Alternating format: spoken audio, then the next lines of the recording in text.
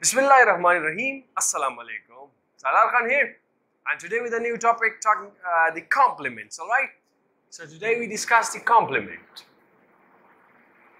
We've seen the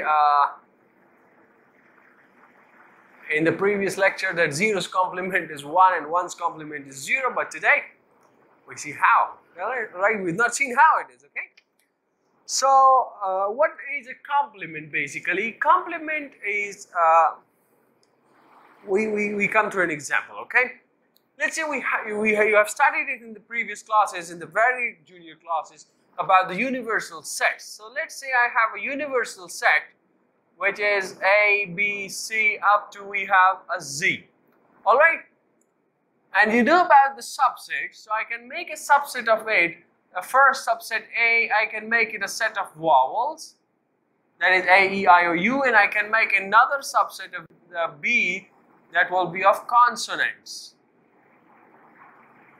So these two combined would make the universal set, alright?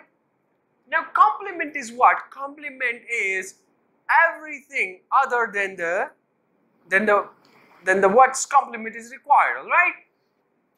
Okay. Everything other than the given, alright? So how is that? Let's say I write it over here, complement everything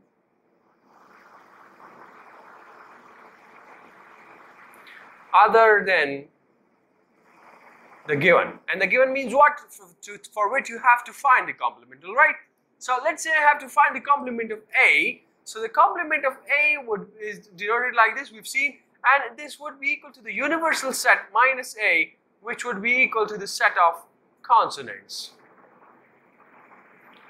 Alright, now in this course, the two-valued Boolean algebra, the universal set that we have is of binary, that is 0 and 1. So which means we have these two. So now if we make the subsets, that is A is a 0 and B is a 1. So now if you want the complement of A, so A's complement would be what? This 0, 1 minus this 1, so this would be minus this 0, so this would be a 1. And similarly, if you want this 1's complement, that is B's complement, so this would be the 0, 1 minus this 1, so this would be a 0. And this is how it is, alright? Similarly, we have the complements for numbers, alright?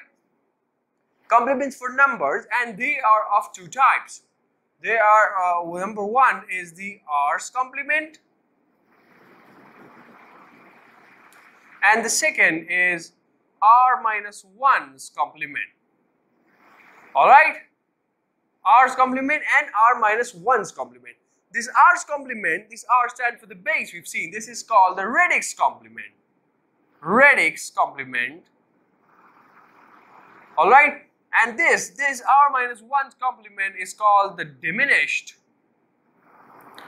Radix complement also. Okay? Now, how do we find this complement? So we see that through examples, all right? So let's say we want the complement of 7. Let's say we want the complement of 7, the 10's complement of 7. The R's complement, 7's complement, it would be what? 7 R complement of 7. And this 7, let's say, is in base 10. So which means we need the 10's complement of this 7. So this would be everything minus this, 9. So 10 minus 7, and this would be a 3. Alright, now how is this? How is this? We have a formula for this R's complement. And the formula is what? Formula. We have R to the power n minus this capital N. Now what are these, alright? So this R is the base, okay? This small n is the number of digits in which you have to find the complement, and this capital N, this is the actual number, the given number. So for example, in this scenario, we have the R is 10. We have R is 10. The number of digits is 1, and the actual digit is 7. So we have what? We have 10 to the power 1 minus 7, and this would be 3. So that is the case, all right? So this is the R's complement. Let's say we have another example. We have an example. Okay. Let's say we have the number 5690 and we need its complement. So we know that this 5690 is, let's say, in base 10. So what is it? The number of digits we have are 4. So we have a 10 to the power 4 and minus 5690, which gives 4310, okay? 4310. This is the complement of this. All right? Let's have a look now. Let's say we need the 2's complement. 2's complement of a number 1101. 1101. All right. Now, how do you do this? The base is 2. The R would be 2 in this case. All right. The number of digits are 4. And this given number is a 1101, okay? So how do you do this? Now, 2 to the power 4 minus 1101. But 2 to the power 4 is 16 minus 1101. But this 2 to the power 4 now, this is in base 10. And this is in base 2. And we need the 2's complement. So you need to convert this base 10 into a base 2. And you know how to convert it. So 16 and in base 2 would be what? It would be a 1, 0, 0, 0. Power 0 to the power 1 to the power 2 to the power 3 and one more 0. So 4 zeros. 4 zeros after a 1, and then we have minus 1101. Now you know the binary subtraction. You subtract it and the answer is what? It is 00011. Alright? This is the 2's complement. Whatever complement you need, you have to convert this into that base. For example, here we need the 2's complement, so we converted this base 10 into the base 2. If we need the 8's complement, so we convert this base 10 into base 8. All right. The next that we have is the R minus 1's complement. R minus 1's complement. All right. And the formula for that is what? This is equal to R to the power n minus capital N minus 1. Alright, now if you see this R to the power n minus n, this is R's complement. This is R's complement. So I can write this R minus 1 complement as R's complement minus 1, or I can write R minus 1 complement plus 1. I can write R's complement is equal to R minus 1's complement plus 1. Alright? This is an important postulate, let's say. Alright?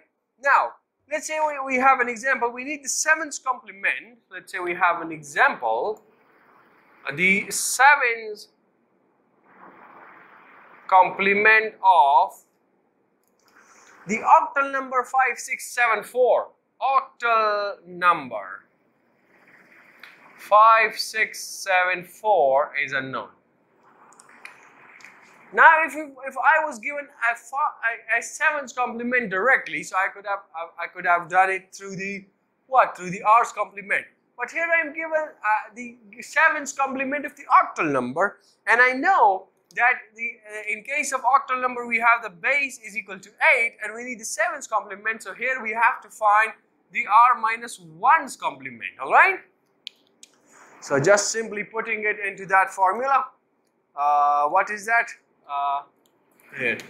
R is 8 and to the power n is the number of digits, so 1, 2, 3, 4, 8 to the power 4, and then minus this number 5674, and then we have a minus 1. All right. Now, what is this 8 to the power 4? This is 4096. This is 4096 minus 5, 6, 7, 4, minus 1. Now again, this 4096 is in base 10 and we need it in base 8. So you know how to convert it into base 8. So I will write it directly over here again. This would be 1 and 4 zeros. 2, 3, 4. This is now in base 8. Minus 5, 6, 7, 4 and minus a 1. Alright, now let's say first I minus this 1 from it. So have a look. 1, 0, 0, 0, 0 minus 1. Okay, so this is also in base 8. Now let's see. In case of base 8, the borrow is 8. Okay, so we have like this. We have this borrow. This becomes an 8, and then we have another borrow, so this becomes a 7. This is an 8, now we have another borrow, this becomes 8, this becomes 7. Another borrow, so this becomes 8 and this becomes 7. Now 8 minus 1 is a 7, and this is 7, this is 7, and this is 7, and this is 0. So we have a 7, 7, 7, alright? And now we minus this. So we have 7, 7, 7, 7 minus 5, 6, 7, 4, and this will give us what? This will give us 2103. 2103. Now this is the 7th complement, which means this is the r minus 1's complement, and we know that we can find the r's complement, which means we can find the 8th complement of it by adding just a 1. Which means the 8th complement of this number 5674, this would be equal to 2104. Alright? So I hope the basic understanding of the r's complement and r minus 1 is clear. I'll be ending this lecture over here. Still, if you have any doubts, you can ask them in the comment section. And that's all for today. Thank you very much for watching. See you in the next lecture very soon, inshallah. Till then, take care of yourselves and everyone around you. Goodbye.